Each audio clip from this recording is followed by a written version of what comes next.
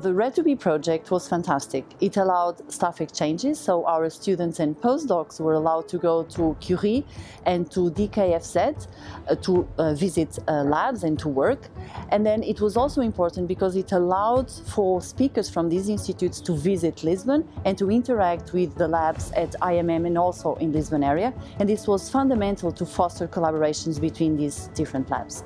In addition, I think it was also fantastic because it allowed for all these groups to get together in more informal meetings because it allowed retreats of these labs.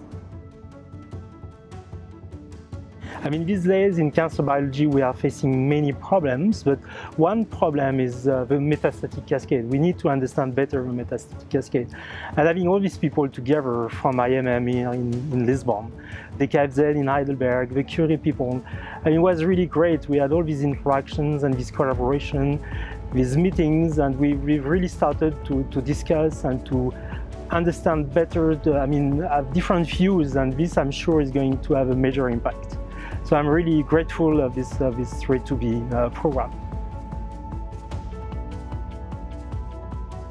The Re TuBi project greatly helped to promote cancer biology at the European level by bringing young scientists together with leading researchers in courses and conferences, by also promoting soft skill courses in Europe.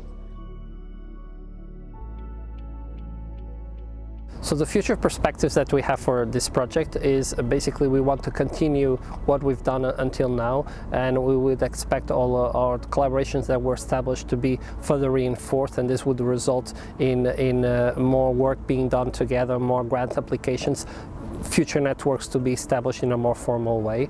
The second thing is that we really want this field of tumor biology to feel the impact of the work that was done by these three institutes, and that's very important for us. And third, which is probably the most important thing, is that during these 3 years we had a lot of training for young researchers, and so we expected the Re TuBi to have a long-term impact on the formation of these future leaders in the field.